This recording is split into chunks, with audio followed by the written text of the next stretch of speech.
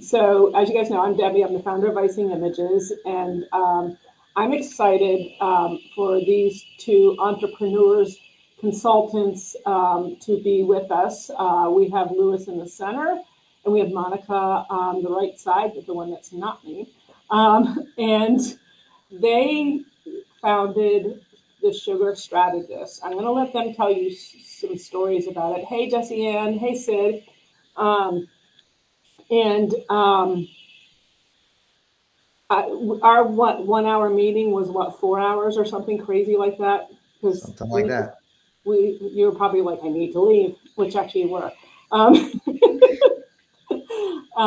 but there was so much. They have so much great information to share that I felt it to be really beneficial for everyone here to be able to freely ask some questions. I know this is an odd time, at least what I'm finding is like things like Amazon, for me, that's my competitor. It's learning how to shift. We had to shift right in during COVID, and there's another shift now. It's just constant shifting for many reasons. But anyway, I really enjoyed my conversations with them. I'm actually hiring them for some consulting because I believe in what they're doing, and they can definitely help me out. I'd like it if you each tell me just a little bit about yourself and then the business, and you guys can start if you want to start asking questions or thinking about some things in the meantime. That would be great. All right, who wants to go first? All right, I'll start. So I'm Lewis, as Debbie said. So very quickly, my background is mostly in business, legal, finance, and technology. So that's where I spent most of my career, working for very large companies like IBM and American Airlines and large companies like that. Then about 15 years ago, decided I'd had enough of the corporate world and I would start my own company.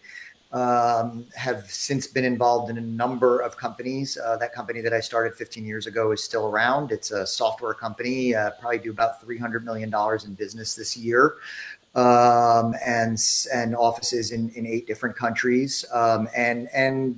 During one of my ventures, which was to work with small businesses, I met Monica in a networking group.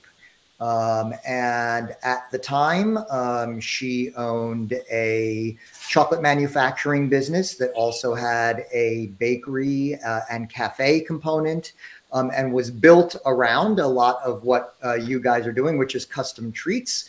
And I will let her tell you a little bit more about that and then how we got to Sugar Strategist from there. Yeah, so my background is in marketing and business. So that's why I started in school, went into consumer goods, and then later went into new product development for cookies, cakes, and muffins. So production on a high level, distributed on freezer trucks, instantly quick frozen type products that were distributed through the food service industry. And then from there, I found my passion for creative desserts and things like that, and started a company in 2008.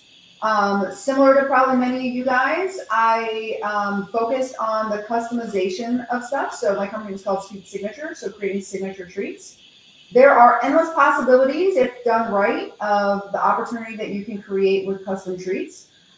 So after 3 years, I was already doing 6 figures, invested back into my business, invested heavily into my e-commerce site. And then from there, I decided to think about a storefront and or manufacturing facility. So I built that and opened that in 2015 in Sterling, Virginia, for anybody that's familiar with Northern Virginia, with the plan to sell the company within 10 years. So that was always my plan. As Lewis mentioned, I met him in a business networking group I was preparing to sell about year 6.5 or so. And I needed some help. I needed another opinion. I had an opportunity on the table to sell it, and I needed an outside perspective. Sometimes you just don't know what you don't know. So I met Lewis, and in that conversation, I was thinking, man, I wish I would have met you years ago. You bring such a different perspective to what I was trying to do. And I felt like, as an overachiever, as many of you probably are, very detailed type A type people, I just felt like I could have done so much more had I had another person that understood what I was trying to do. So long story short, he helped me sell sweet signatures between the two of us. Obviously, he's a paralegal as well, so he helps with all the contractual stuff. If you're having trouble understanding your state laws and things like that, he helps with a lot of that. If you're looking for business partnerships or operating agreements and that sort of thing, he does that. But he helped me with the legal paperwork to do the negotiation, but also just as a sounding board, helping me figure out how to navigate that. And in that process, after selling the company, we realized, man, we're both really passionate about helping entrepreneurs, right? And as Debbie mentioned, it can be high-level entrepreneurs, right? People that have well-established businesses, or we've got people that are just starting out. And we have another company called Moloko Consulting, which is kind of how it started. But then with Sugar Strategists, I really wanted to have a brand that could help people like myself, right? To be the person that I needed when I was in your shoes. Because a lot of it that you see on social media is conflicting information. Some of it is helpful. Some of it makes things more confusing. And given the nature of what you guys are doing with Icing Images, you can do really, really well. But a lot of it is the business component that goes behind the customization, right? So better understanding that. So thanks, Debbie, for having us today. And yeah, so that's how I met Lewis, and that's where Sugar Strategist was born. Awesome. Awesome. So sorry, I switched my screens and I keep looking over here, and that's the delay. So I need to move over here because I kept looking over there. I don't know why I didn't do that a long time ago. In our meeting, there are a lot of areas that I knew that I needed more help with. First of all, I am type A, and I know that I can do things better than everybody else can. And so I have to do everything, and that's just not true. I can be better at the things that I'm really good at while working with others to help me in areas that I have to study and learn in order to do well. I brought up Amazon before, and it's interesting. So as I mentioned before, Amazon is one of our competitors, and everybody has different kinds of competitors. And for some of you who are doing just edible prints, they're a competitor of yours as well. And some of the things that came out of our conversation was really kind of amazing, and so much so they're going to work alongside me. We've carried on conversations from our office, for example, and talked about how we don't understand why people go to Amazon when they can get it faster and usually cheaper directly from us because we ship really fast. So that's one of the struggles I had, and I'm being very open here and a little vulnerable. I don't like to tell people I have problems because my life is perfect. It's nothing is. That for me, that was a huge eye opener in a lot of the things that we covered. Then I guess it was towards the end of, we talked a bit about Blue, and then we also, we went back into the warehouse towards the end of the conversation, and Monica got a piece, a little big site of our mega printer, which you can actually sleep on, I think. And her reactions were amazing on the things that you can do with this printer. And it was just like new idea after new idea. And I'm like, whoa. I was kind of taken back a little bit, which was a good thing. Kind of mad because I didn't think of it myself, but that's what partnership is about. So for me, I work with a lot of people in many different ways, but having somebody come in at a higher level alongside me to really question and back up the things that they're saying is to me a huge perk. It's like having a partner without having a partner, because they're consulting with you rather than taking your business and they're part of the owners and we're part owner, none of that. So I haven't met anybody quite like them, and I've met a lot of people. There's a lot of amazing firms in our industry that focuses on business and things like that, but it was just a different level because for many reasons. If you heard her background, Monica's background, it's very heavy in a very successful business, including you had the wholesale, you had the storefront, you had a chocolate company, bakery, and all of this stuff into a huge successful business. And then you have Lewis, who has the hard. To me, it's the harder part. And probably you guys will probably see it too. I'm guessing because it's the easier part for me. Yeah. Don't ask me to get involved in the other side. Yeah, exactly. You have the mind for that technical detail, the legal stuff, the stuff that for me I don't like, but it's a necessary evil for me. I don't want to call it evil. It's really not. No, but yeah, I mean, Debbie, we talked about it when we were there. Like, we're very big believers in doing the things that A, only you can do, and B, that you're passionate about, right? Because those are the things that you're going to knock out of the ballpark.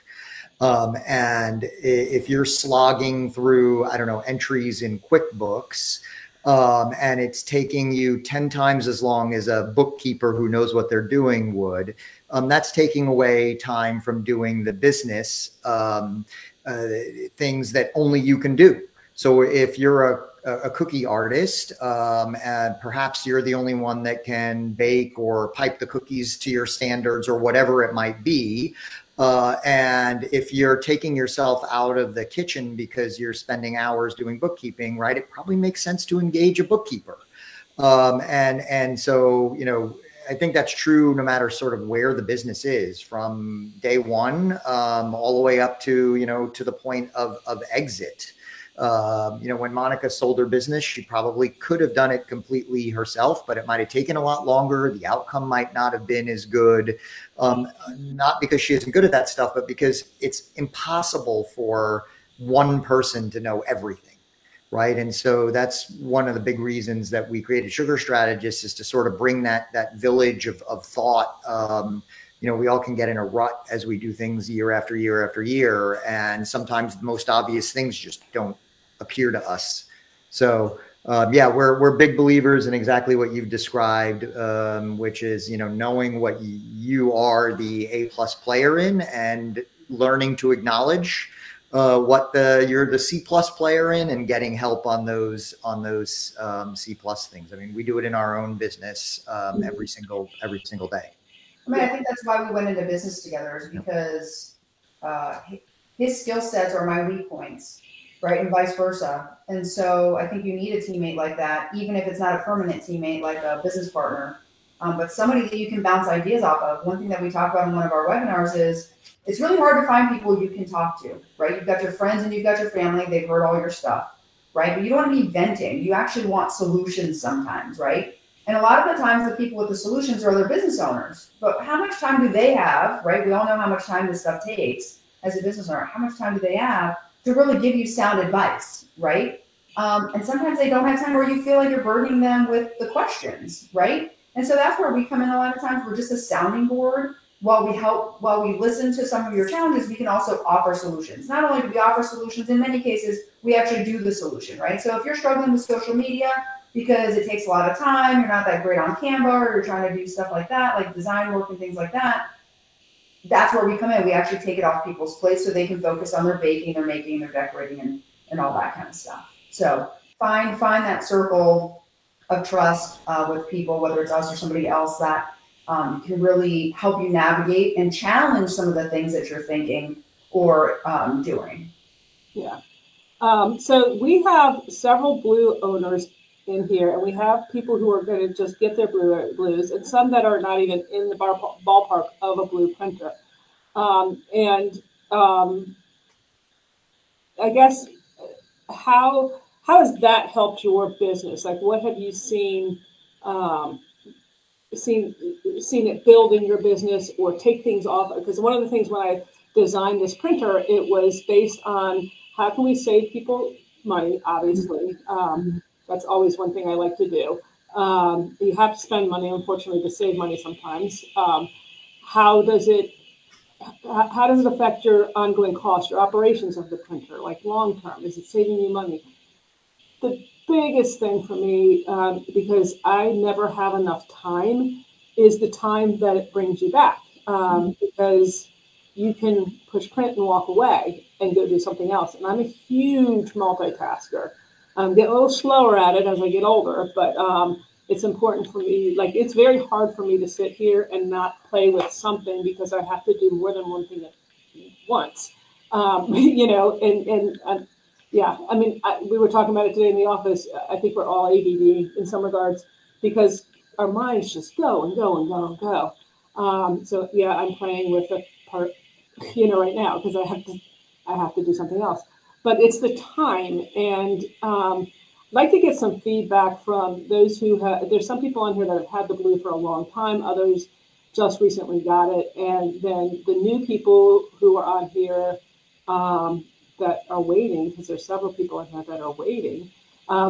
What was the purpose of you purchasing it, and how did you think that would affect your business? So it'd be interesting to hear some of your all comments. Also, if you are, you got the blue, now what do you do? That kind of thing.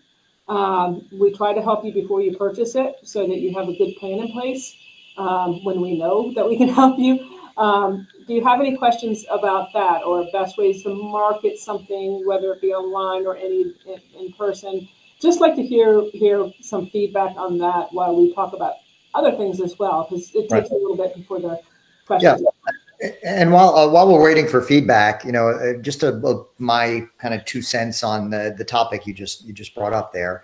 Monica built a very successful custom treat business that certainly did birthday parties and anniversaries and things like that. But the core of it was built around corporate customers, right? And corporate branding on treats. And the big thing with corporate branding on anything, we still do it today on things like polos and things like that, though we're not in the treat business directly anymore, is, corporations demand a higher level of quality and consistency. And that was one of the things we were very impressed when we first met you with the machines, the blues that we saw. I think we were at SoFlo, if I remember correctly.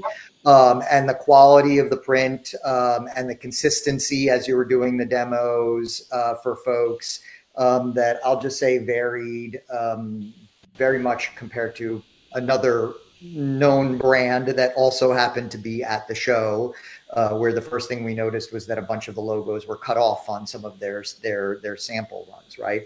So, I mean, I think for me, one of the things that I was really impressed with was just you really seem to build a machine and system that is designed not just around the cost savings you mentioned, but around the quality and consistency, which I think for folks in this space becomes really important if they're looking to grow to any significant size, because A, corporate's going to have to be a part of that, and B, we want to produce products that are bringing customers back, because acquiring new customers over and over again is a sure way to kill a business. And so, yeah, great job with your products there. And I really think you set people up in a big way to sort of move up market in this space. Yeah, and that's the one thing I love to do. I love watching people excel in their businesses and see them grow. And I think you have that same, it's like, oh, what can I do to help you like explode, and then just watch it go. It's for me, that's kind of fun. But I have noticed, and we got several comments that we'll read in just a second. I have noticed more Blue owners getting government type and orders that are much larger and lead to other departments of that government facility. Same with corporations. And there has not been anything available that can handle larger orders at a reasonable rate. So it wasn't out there. And even what was out there just couldn't handle the quality. Or you're putting a piece of edible paper on something and it's taking you so much time to do, you're touching the printer, you're designing, you're touching the printer, you have to stand by the printer, then you have to take the image, put it on something, and sometimes you even have to cut it depending on what you're doing. And that's a lot of work. And so the larger orders, and I'm talking from maybe 500 on up to like Susan Chianos, which we always refer to, 17,000 cookies that she did. It was her and her mother, and it's like.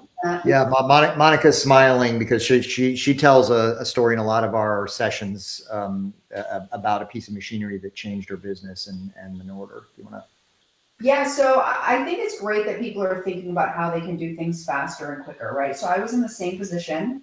You have to set monetary goals, right? You don't want to put yourself in a financial compromise to buy a machine. You want to set your business up so that you can afford that next level, right? So the first investment that I made was a $20,000 machine. It didn't do half as fancy stuff that you guys do with any of your stuff. Mine was just a chocolate enrobing machine, right? I was doing a lot of Oreos, and I was actually, because this technology wasn't around, like, or maybe it was like really expensive. I didn't know about it. So the fact that I know all this stuff now kind of makes me just want to like scream inside, because I wish I would have known sooner.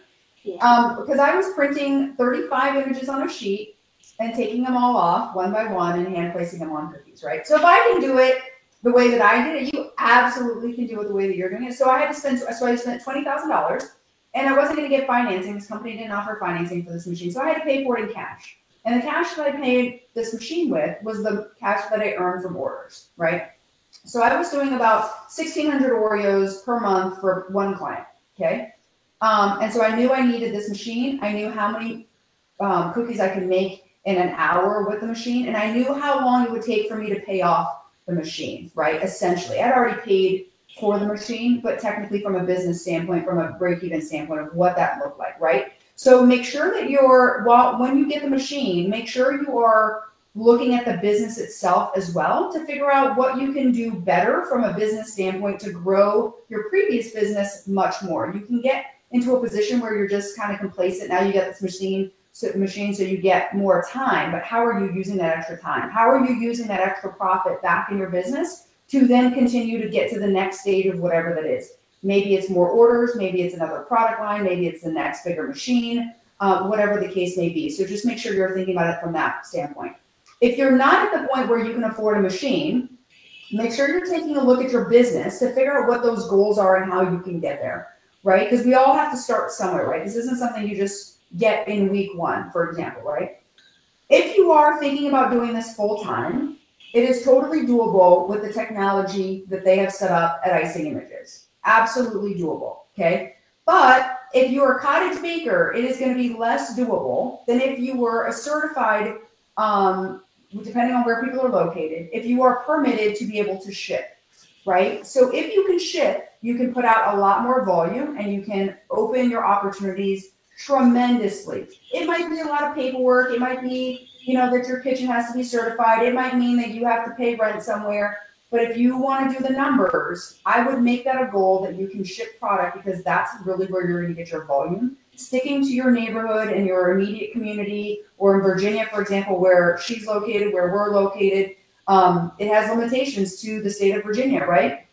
And in Northern Virginia, where we are, you've got Maryland and DC right there, but you can't sell to them. So look at those opportunities and make sure you're looking at the numbers from a business perspective of what your goals are and what you need to be able to do to get there. Whether you don't have a machine and your goal is to have one, or you have one and you want to make sure that you're using it most efficiently from a business standpoint. And that's one thing that you're talking about with all these goals and everything. I know for some people that may be like goals. Sure. Yeah. Like for my business, quite honestly, I just keep working, right. keep pushing, and keep moving, getting better and better and better. And goals are difficult for me. Mm-hmm. They're really hard. They really are hard. And I think for several reasons. Sometimes it's, okay, now I have to get this special licensing. How do I do that? That's not what I'm good at, just like I was talking about before. And so that's where you guys kind of come in too, because you can do anything from just a chat and giving you ideas all the way up to taking care of things like that for you. Am I correct? Yeah, I mean, I think it's important to have those goals, because you have to have something tangible to know if you are getting closer or not closer, right? And those goals could be the number of orders you have in a month or a week. It could be the number of dollars in sales that you have in a month or a week. You have to have an idea of how well you're doing. The challenge is also the seasonality of it, right? In the summertime, a lot of times for me, especially because I was a lot of chocolate, was a lot slower. Everyone's on vacation, taking breaks, kids are out of school, that sort of thing. And the crazy time was during the holiday season.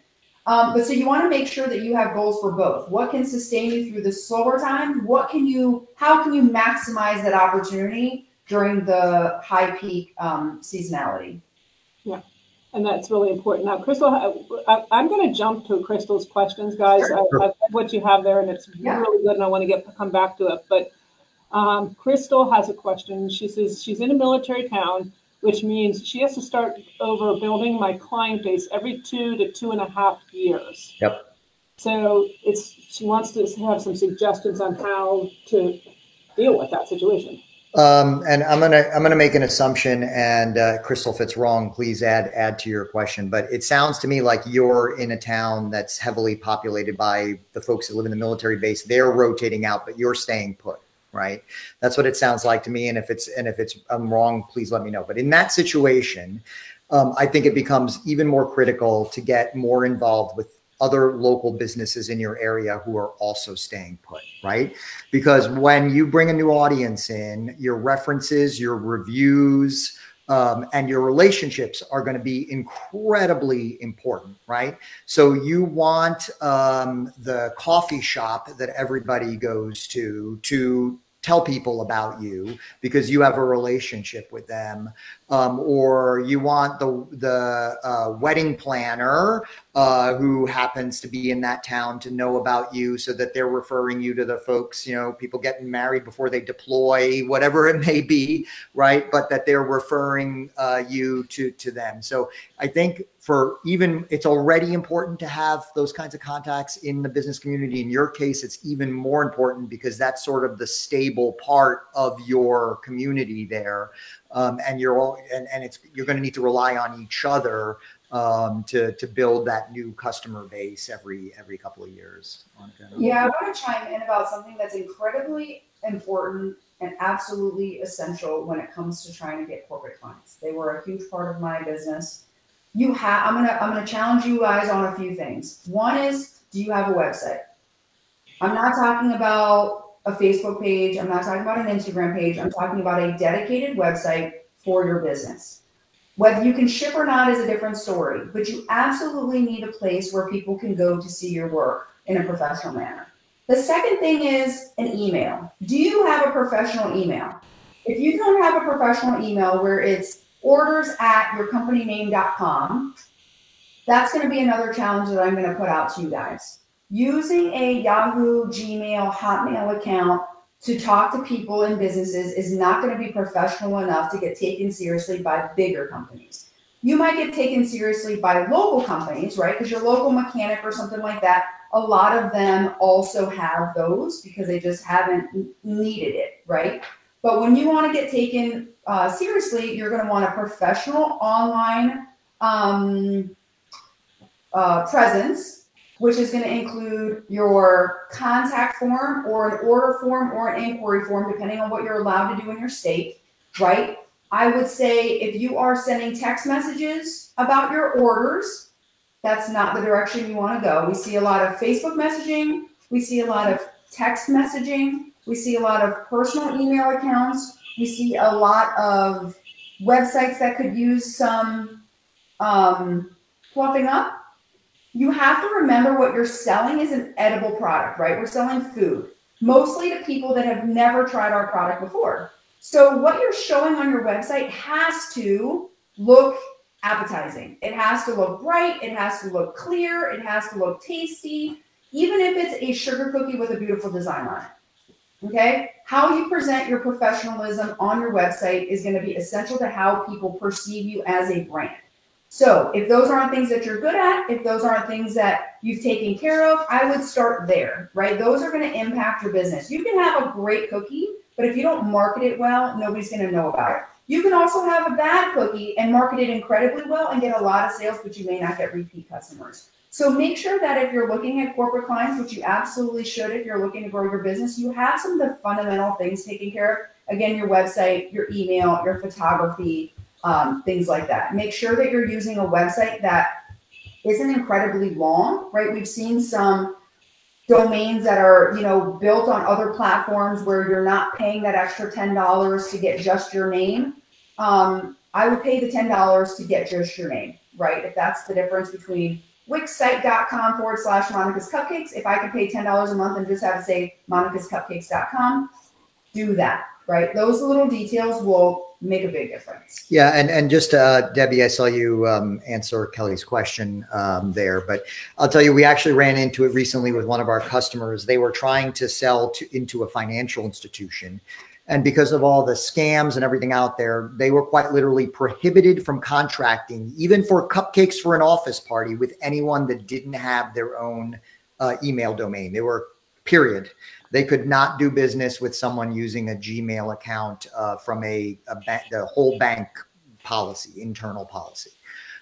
So yes, in that corporate space, you'll also see that. Also remember that depending on the social network, so if we're talking about Facebook or TikTok or Instagram, those platforms are blocked on anywhere from about 20% at the low end for something like Facebook, up to over 60% of corporate networks on the TikTok end of things. So if that's where you're trying to go from a customer perspective, and that's where you're doing your marketing, there's a chance that a large portion of your customer base will never actually see your marketing, simply because they are not allowed to use those things on the corporate network. Right. Yeah, and I'll tell you, like we get a lot of fraud orders, and we know how to deal with them and everything. But most of the time, it's at gmail.com. And so I see why government facilities and even a lot of offices will block that kind of thing, because right, 100%. Yeah, I mean, in the government, in financial institutions, in medical places, anybody that has sensitive information, they're deathly afraid of the nightmare scenario where they get hacked and private medical records or government records leak. And so they are really, really strict on especially in those types of industries. Gotcha. So, yeah. Okay, so we got several questions. Yep. Proper insurance was one, and the other one is, well, I'll get to the next one after that. So yeah, proper insurance is an easy one. Yes, yes, and yes. It's not expensive. Liability insurance is not expensive. We all know how people sue these days, and we just do, right? Someone chips a tooth on a walnut in a cookie. Someone chokes on something. You make something with peanuts, and even though you thought you cleaned your counter well, there's enough for someone with a really strong allergy and they have a reaction. And without the right insurance, you could find that your personal assets are on the line. And that's even true in the cases where you have an LLC that doesn't always protect you, depending on how the action is classified. And so, especially for cottage bakers, I mean, and we're not talking about this in another car insurance payment. In most cases, it's $20 or $30 a month. And it will protect you, and they will pay for a lawyer so that even if you win, you don't have to come up with tens of thousands of dollars to defend yourself at the outset of it. So 100% on the insurance question. Yeah, that's like one of the first things I bought when I started. I will tell you, I want to mention this because you said insurance and chipping teeth and stuff like that. So I mentioned before that Amazon is rough for me. One of the problems, and many of you heard me say this before with Amazon, is when you're buying an edible product. So if you buy an ingredient or a mold even off of Amazon, you need to know that it's a real company. So when I'm purchasing things like that, I actually look for their domain. And if I can't find that domain, I don't order for them for anything that's going to go in the customer's mouth. Or for you, it would be on something that would be given to your customers. So your edible inks, for example, you got to be really careful on Amazon, because companies out there are just putting stuff in cartridges that's not made in a food safe area. And so if you buy stuff like that and you're not insured, they're not going to help you. Number one, the companies who come and go on Amazon, and you better have your ducks in a row. I would stay away from anything. You do not know what that company is. And, you know what I mean? So that's important. Sorry, I had to go on my tangent. Yeah. And just to finish the insurance question, Stacy asked a question about Flip specifically. So to us, there's sort of two big pieces with the insurance. One is the insurance company solvent and going to pay claims. Flip is state regulated. They're solvent. Their rating from Moody's, who says whether they have money, is fine. But the part B is making sure you're getting the right coverage. So we've worked with bakers before that go online and they answer questions, on a completely online insurance experience, not knowing exactly whether or not, like some questions are like, I think so. And then at the end of it, they buy the wrong insurance. So we worked with someone who had bought what's called errors and omissions insurance. Errors and omissions insurance is what lawyers get if they give you the wrong advice. Consulting companies like us get if you do something we say and it bankrupts you, right? And you sue us, something like that. But it would do nothing for a baker, right?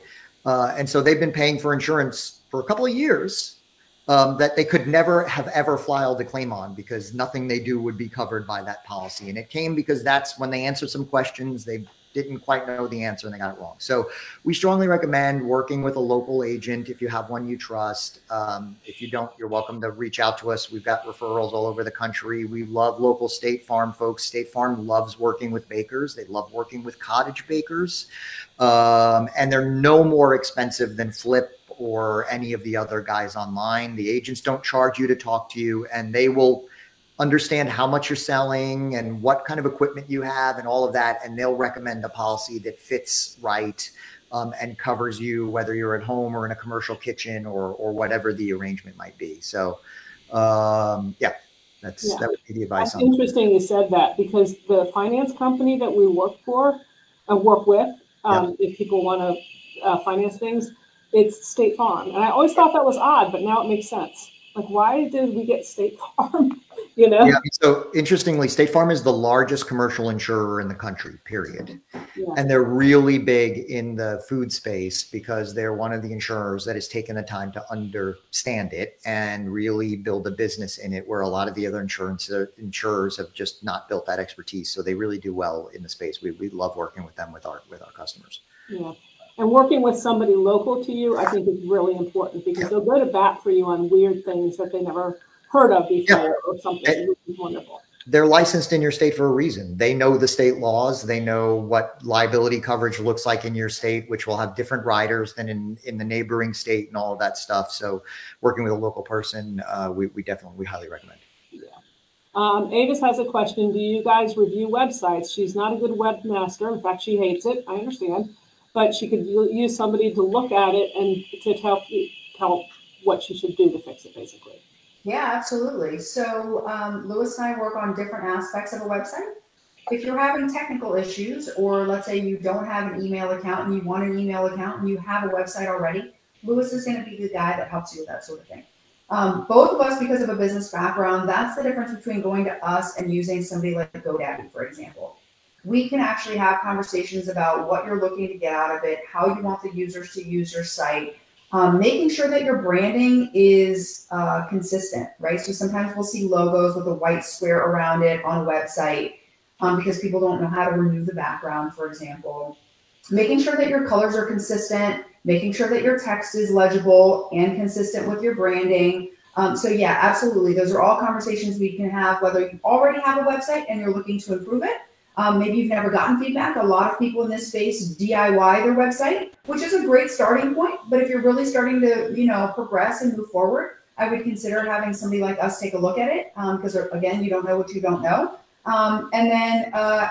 So we can talk to you about adding a form or a contact form, or take a look at your photography, maybe give you some pointers on that.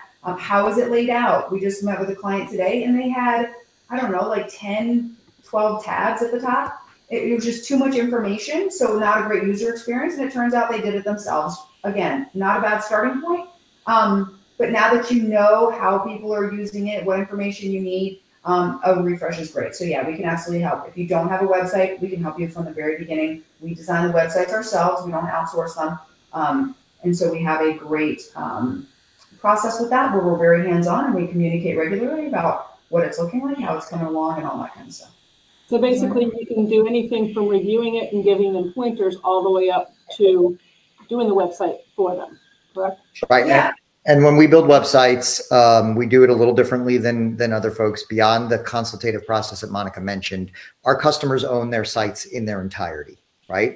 So at the end of the process, it is turned over to the customer. They own it. They can edit it. They can move it to another platform. I mean, it's entirely within their control. A lot of folks continue to engage us because they don't want to have to deal with it on a day-to-day basis. They rather lob a copy of their fall menu to us and have us upload it and format it. Other folks take it over entirely, but we generally build on a couple of different user-friendly platforms, with our primary one being Wix, because it's easy to hand over. If you can work in Canva or you can do a PowerPoint, you can work in Wix to maintain your website. Because the last thing we want is, you know, we get folks that go out and they get websites built and someone builds it on something like WordPress, and then they can never walk away from that person. They're basically paying them a maintenance fee forever because you can almost not manage it yourself, right? So we allow, you know, the baker or whomever to walk away and turn it over completely if they want, or take it completely back and manage it completely themselves moving forward. And Avis, I saw you mentioned Shopify. So we also work with Shopify, and generally we recommend Shopify if you're doing a lot of e-commerce, right? A lot of products. Generally a lot of products, or a lot of complexity to those products, and so on. If it's more of a brochureware site with, I'm going to call it incidental commerce, then that's not usually our platform of choice, because it really is built for the commerce side of things, and can be difficult, as you mentioned, to manage more from a design and look and feel perspective. It's not quite as drag and drop as some of the other ones, but it is outstanding for complex commerce, right? So it just kind of depends on where you are in the spectrum. And interestingly enough, I have to bring this up because it's really funny when I listen to you. So when they were here consulting with me, I'm like, you gotta meet my son. My son is a 21-year-old. He knows everything. He's definitely an entrepreneur. Takes right after his mother, but at a much younger age starting this. And he came in and he met them and asked about the website, and he was having it built on. He was having a friend helping him on WordPress, and Monica's like, no, you need to use Wix. And he started with Wix, jumped over to WordPress because he had a friend who could help him. And Monica's like, no, because you're always going to need him. Always. With everything you do, you're always going to need him. And Justin's like, nope, I got this. He's a friend, blah, blah, blah. Every excuse in the world. Went on for a while. Monica's like, you need to switch to Wix. You can do this, because he can. He's totally capable of doing it. So got on this call with him today with Monica and Lewis, and I said, guess what? I said, Justin's friend, he's got a lot of family problems right now. He had to switch to Wix because the guy can't help him anymore. So listen to what they say. Yeah, and the thing about the platform is it's incredibly powerful. 3 years ago, it was a very different, like, kind of beginner thing. Now they've gotten so large that most third-party softwares now integrate. So you can add scheduling, you can add, loyalty programs and gift cards and all of the things that just a few years ago you needed a platform like WordPress to do. Almost all of that is all available now on simpler platforms like Wix. And so, we rarely find people that need the complexity of a WordPress site. So the thing about Lewis and I is just, we have a lot of experience in certain things, right? And we're going to guide you in the way that we're going to give you an honest opinion. You're going to go with whatever it is that you want to do. Right. And it's no skin off our back if you choose to go a different direction. But just know, like, we genuinely want to help people. Like, we're incredibly passionate about it, if you can't tell. I've been in your shoes before. I know how hard some of this stuff, how confusing some of this stuff can be. And so, yeah, I mean, if you want like an honest opinion about whatever it is in your business, just let us know, because we will encourage you in the directions that are going right, but we will also challenge you And the things were like, you might want to consider going a different direction with that. Here's why though, right? We'll give you some reasoning as to why it was a bad idea. The thing about the website in particular is I've been in his shoes before where I've had multiple websites. I knew nothing about websites at the time.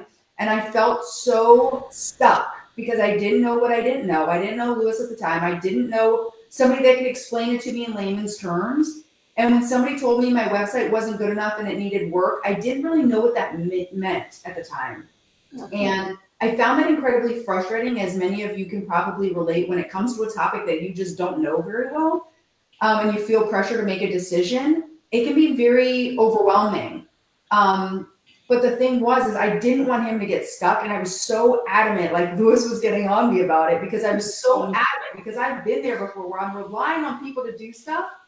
And sometimes you can't, even if it's a friend or family member, like you really have to control a lot of things, but you also have to delegate to people that you can trust and also learn some of those things that you're getting help with. So yeah, I was just really passionate about him not setting himself up where he got stuck after the website was more developed. So yeah. And he's totally capable of doing all of it. But super smart. I think one thing, yeah, he is. He's like, ooh. He's a go-getter, a little cocky, but you know, I'm his mom. I can say that. You know, what's good to understand is that let me try this again. Start over again. A good takeaway from what Monica's saying is, you know, for me, the website overwhelms me. I really want to do it all myself. I can't. There's no way.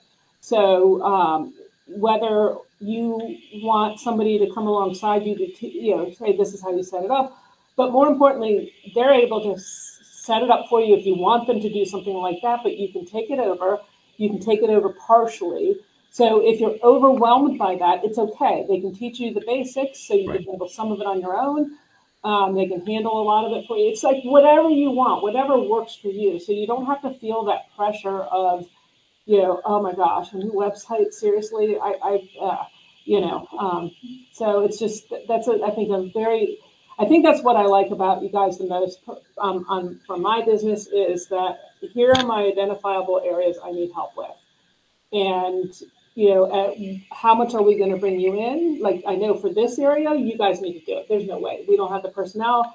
We don't want to hire somebody to do that function. We can save money, actually, by having a consultant do it over having an employee do it in our case.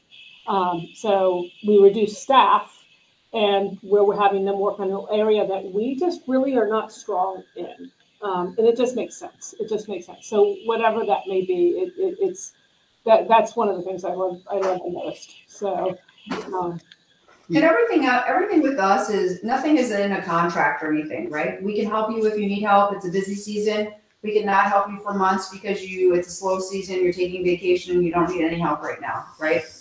There's also no dumb question. This is a judgment-free zone. We work with people that literally have no idea how to start a business, but are fantastic at what they do.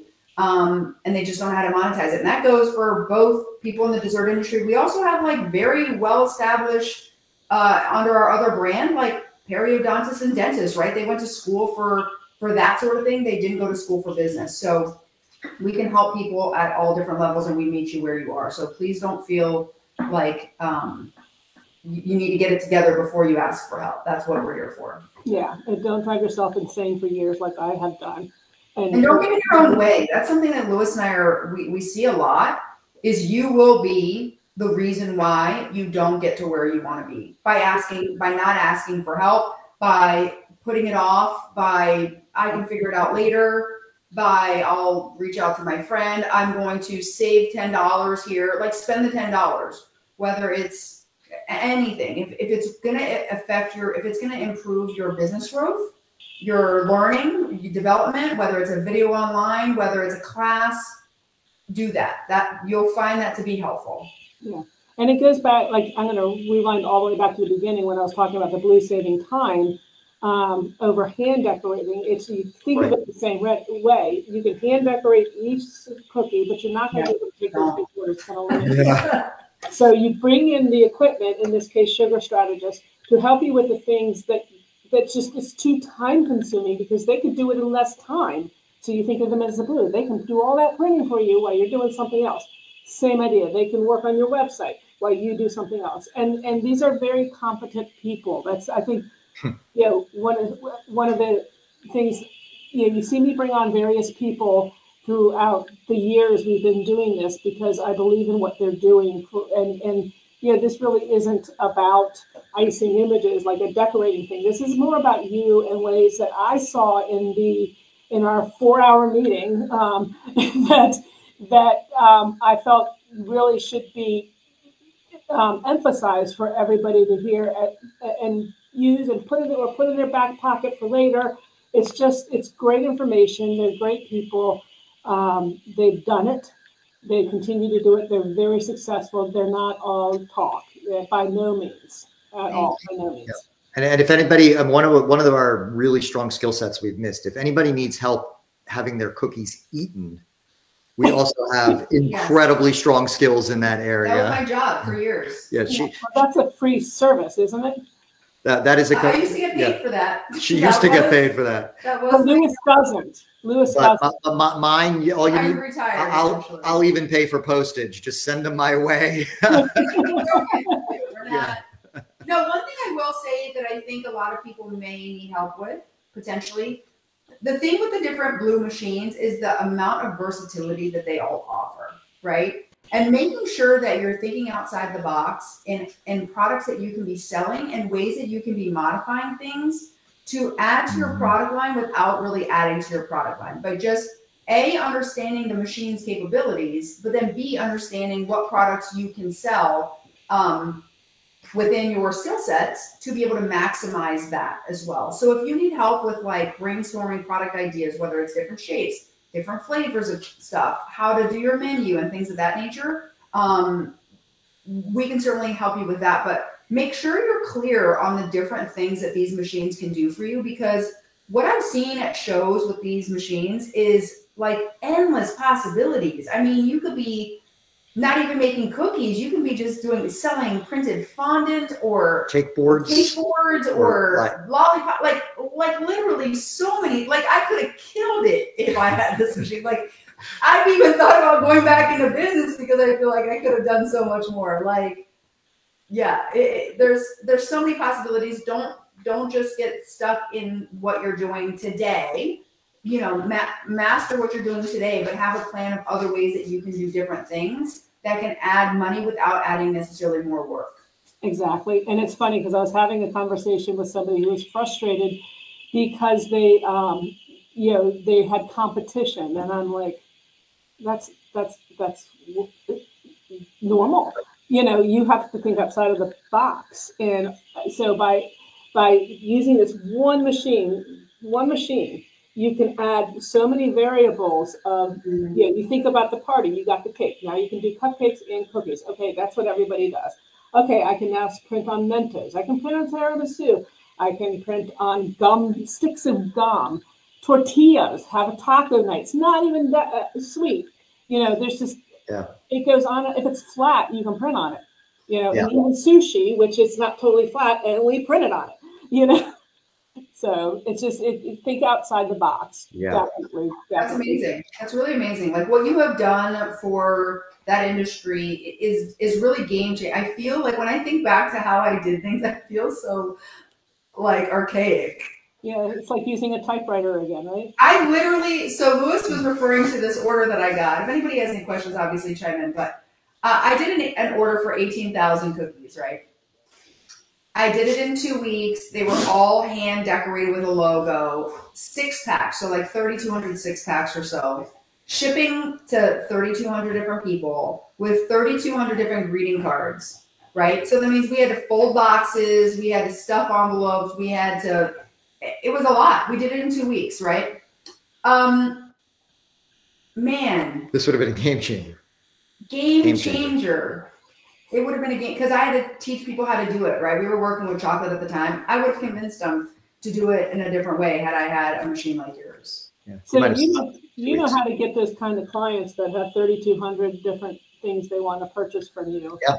Yeah. Yeah. It started from my website. To be honest, I never met this client. I don't even remember their name. They found me online, and the rest is history. That was the same client I was doing 1,600 Oreos for a month. It was a $60,000 order for the holidays for that one client. Wow. Wow. Yeah, and they're out there. They're not the only ones. We helped last year. You can do it from home. This isn't like, I didn't have a store at that time. Right. Yeah. We helped a client just this past year after she's been out of the business, but we helped one of our clients put together a box for their employees that had numerous things. And because we're not in that business anymore, we used a number of local folks around us to bring in custom printed M&Ms and chocolate covered Oreos with logos and sugar cookies or shortbread cookies with logos from different local bakers and treat makers and put it all together. So that's one of our core things. We work with a lot of clients across different industries where often we will do the sales calls for them, right? We speak the corporate language. That's where we both spend a big portion of our lives. So yeah, we help folks with those kinds of finding those kinds of customers all the time. Wow. The other thing I'm going to throw out there is your networking. Yeah. So Lewis and I met through a networking group, as he mentioned. Right. I got about $10,000 to $15,000 worth of business just from one networking group. Okay. Wow.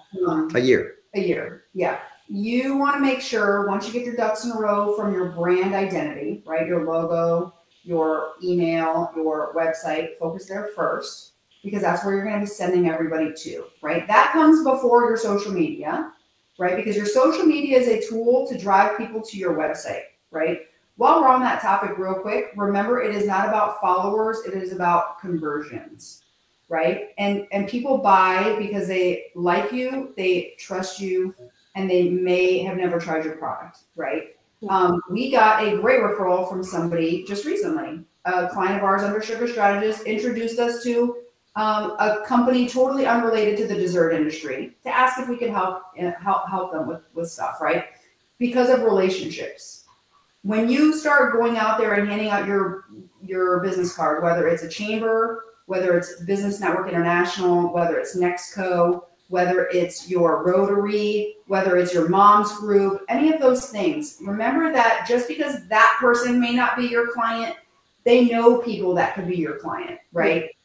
They have friends and family that work for other companies, their neighbors and things like that. So don't just judge people when you meet them for what they do. Also remember these people have a network as well. So I'd encourage everyone to start doing more networking if you are looking to be in the corporate space. That is where the corporate people are. Right. And Avis, I saw your comment there.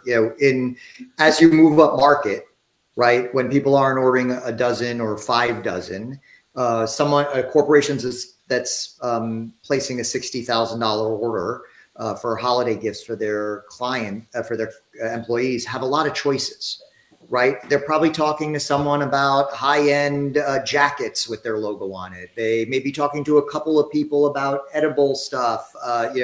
There's a lot of folks. So those actually become sales calls, right? It's not going to be Facebook Messenger back and forth. It's not even going to be email. They're going to want to get on the phone. They're going to want to talk to you. They're going to want to hear about, okay, you need to get this to 3,200 folks. How are you going to accomplish that? Have you done this before? Do you have a plan for doing it? Right? All of those sorts of things. They're going to want to have that conversation, and often in a lot of detail. Yeah. Monica's a very meticulous person when it comes to things like that. Our entire business is driven around project planning software and spreadsheets and all of that. And it was the same thing in her business, is why she was so successful in that corporate space, because, when they're expecting to give gifts to their clients for the holidays and they don't get there, not only are they gone as a client, but likely other people in the business community, because people talk. Right. And so that's a space where you really got to be ready when you dive in. You got to be ready to handle it a little bit differently than the more sort of person to person space that a lot of us are used to starting it, at least. Exactly. And, you know, I know if some of you are struggling, this is the quietest time of year for us. Right. Just starting to pick up again, Yep. Coming off of summer break for kids. But, you know, when business is slower, and yes, at that point, if it's slower, your money's not coming in as much. What you spend is on improvements to your business, like consulting to get the information you just got here for free has been remarkable, remarkable. And if you sit down with Lewis and Monica, they're going to be focused just on you and what you need specifically. So this is where it's important that you focus in on you. And I'll be honest, that I was kind of surprised at your rates. I guess I shouldn't say that, but they're lower than I thought, which is good. And I'm like, oh wait, maybe I shouldn't say that. But my point is this is the time that you actually spend time to build your company. It's important to spend the money. During COVID, you spent the money on, for us, it was in building relationships, because that's all we could do during the time. Yeah, I mean, during peak time, you're in survival mode, right? Yes. You're in survival mode. The idle times are when you have to when you can work on the business rather than in it, if I borrow a cliche, right? You know, for anybody that might be interested in dipping their toe in the water, on our website, you'll find a classes tab. One of the things that you'll find in there is an open Q&A session. It's a little different than this in that it is it's on a Google Meet, so everybody has the ability to verbalize questions and follow up actually face to face. You know, feel free to join us there. It's a great way to dip your toe in the water and ask more specific questions, and a great way to kind of just get to know us a little bit better. And you'll also meet some other bakers. Right. Exactly. Yeah, that's great. Yep. All right, so I haven't been able to read everything that I wanted to. So thank you for those who posted, and the website I just put up there, Dee Dee. But thank you for all your participation in here, guys. This was wonderful. I'm like on fire. I'm like so excited. You get excited about it as well. Like, it's just, yeah. We talk about this stuff for hours. We do. Yeah. Yeah, we do. Yeah, we can't drive anywhere without being a long, in-depth conversation about a client or a situation we ran into or something. Or even what we're doing and how we're going to do more and do different. And, sure. Yeah. Exactly. Daddy says, do you have any pricing strategies to share? Labor specifically, I create custom chocolate and labor is a big part of my order. I handcraft everything and do edible printing without the glue. Well, okay. Go ahead. Yeah. So, I mean, in some cases, you shouldn't be making everything, right? If it costs you too much to make and you can't be price competitive, in some cases, those products just won't make the list, right? Yeah. If you're doing this for business, there's other people that do it as a paid hobby. If you do it as a paid hobby, that's very different, right? But if you do it as a business, then you're going to want to look at the numbers. Everything's going to need to be numbers driven. I know that doesn't help, but some of these things are out of your control, right? You have to work with the controllables. You can also look at ingredients and sourcing and stuff like that and see if you can get economies of scale. Are you buying, 1 pound at a time of different things? Can you buy 5 pounds? Can you partner with other people in your area and get free shipping because you're buying more from a vendor and things of that nature? But Louis, at the end of the day, in a product where labor is such a big component, you need to decide what it's A, fair to pay yourself, and B, that it makes it worth it for you. So, as Monica said, some people do it as a hobby or even just as a passion project, in which case maybe that's not that important to you. But if you're trying to do it as a business, what you don't want to end up is at the end of a month looking at the numbers and realizing if you just picked up some shifts at McDonald's, you would have ended up putting more money in your pocket than all the hard work that this is, right? So, there will be products that are not viable. I've had a few companies where we thought we had a brilliant idea, and then once we costed everything out and we looked at what people were willing to pay for it, we went, you know what?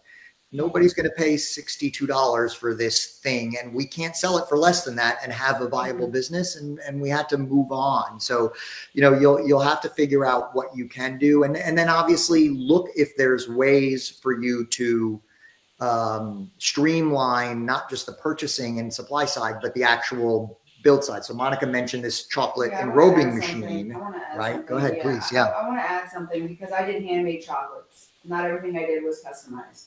My company started on customized truffles, which are all hand rolled, hand dipped, hand decorated, the whole nine, right?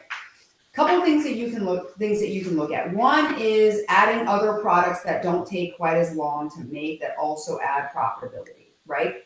So let's say I sell truffles, but I could also sell maybe cupcakes. Now, I'm just going to throw things out there. They have to work within your brand. Don't just be a complete chocolatier and then randomly offer cupcakes, right? But offer products that can add more profitability that don't take as much time to make. The other thing is don't be selling truffles 1 or 2 at a time. If you need to sell 12 or a pack of 24 and that is your minimum, then that is your minimum. If a customer wants 6, you don't offer 6, you offer 12 or 24, whatever those numbers look like for you, right? Makes sense. And then the other thing is that just because, let's say you sell truffles, for example, doesn't mean you have to make all the truffles you sell, right? I made a lot of truffles myself. I went to food expos that had manufacturers of high-end Belgian chocolates, truffles, chocolate-covered graham crackers, chocolate-covered Oreos, dip this, dip that, all kinds of stuff. And I sold some of those as well. So I might make, of the 15 flavors that I make, I might make 9 of them, and I might have 6 brought in from somewhere else. They're the same quality, they're the same size, and people love them, and they don't know, and it doesn't matter. They're coming to you for a quality product. If you go anywhere, most places, whether it's a bakery, cafe, or whatever, they're not making 100% of what you see there. So don't be afraid to use some other resources. So having worked for a manufacturer, there's companies out there that spend thousands, if not millions, into product development to create great products that could totally be in line with what you're doing. If you have an opportunity to do an event, don't feel like in a dessert table, don't feel like you have to make everything that's on the dessert table, right? There are vendors out there that can provide things in cups with nice decorations that you can either use as is or that you can add to. Print something on a nice little piece of sugar or chocolate or something and add that to whatever you just bought, right? Add some customization to it, but don't do the entire thing. That'll also help you with minimizing the labor, minimizing some of your expenses. Because just because you buy it somewhere else doesn't mean it's more expensive. There's places that you can get a donut, for example, for 35 cents wholesale, and it tastes amazing, right? And then you charge $1.50 for it, and you just made money for not making anything, and they had a great experience. So there are other ways around it. This has been awesome. I'm like so inspired, and I love talking to you guys. We love talking to you too. Yeah, definitely. So we're going to probably have to stop at this point. I'd love to have you guys back on. I'm sure everyone here agrees. Guys, I want to ask you all who are watching, share this with your business friends. This